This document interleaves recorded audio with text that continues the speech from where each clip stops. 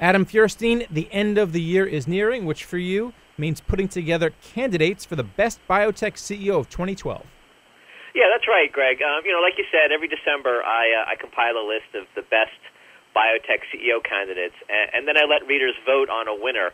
So I'm starting to winnow down a long list of potential nominees right now. All right, so who are the front runners right now?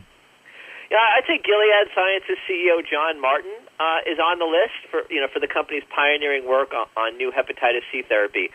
Gilead's stock is also up an impressive 80% this year. Onyx Pharmaceuticals got 2 new cancer drugs approved in 2012, so CEO Tony Coles should be considered. Regeneron Pharmaceuticals has had a phenomenal year of growth, so CEO Len Schliefer is definitely going to be on the list. What about Arena Pharmaceutical CEO? That's a controversial nominee, although I'm sure the pro-Arena crowd would demand it. Leaf certainly deserves credit for getting his company's obesity drug approved. But the drug hasn't launched yet, so it might be a bit early for his nomination. We'll have to wait and see on this one. All right, we'll wait for that one. Anyone else on your early list? I have about 20 CEOs on my best CEO 2012 list at this point.